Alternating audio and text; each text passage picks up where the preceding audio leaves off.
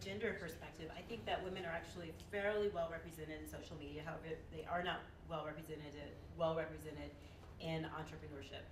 So that's kind of one of the areas that Black founders and Women 2.0 and Girls in Tech kind of targets, is representation of women in entrepreneurship.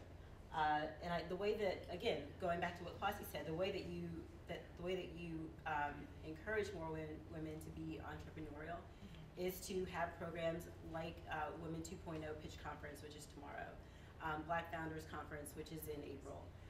So all of those things kind of encourages and builds an ecosystem that then brings in more diverse voices.